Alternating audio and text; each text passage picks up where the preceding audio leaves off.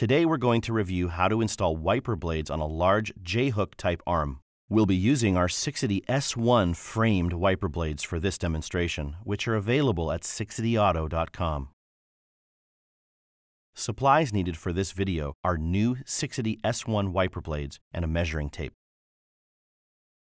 Raise the metal arm of your windshield wiper away from the windshield. It should hold steady, perpendicular to the windshield.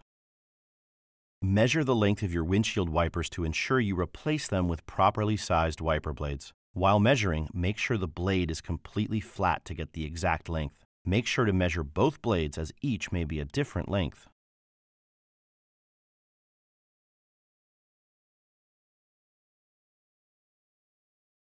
Find the joint where the rubber wiper blade meets the metal wiper arm. Press the small plastic stopper and unhook your existing wiper blade. Note that some wiper blades have a pin that holds it in place instead of the large J-hook. Slide the new wiper blade into the J-hook of the wiper arm. Gently pivot the wiper blade until it snaps into place. If your new blade has a temporary plastic covering on it, slide this off.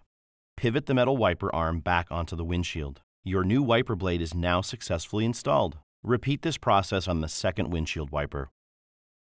Thank you for watching. This video was brought to you by Sixity Auto, your source for high performance and quality replacement auto parts. For additional information, please visit us at sixtyauto.com.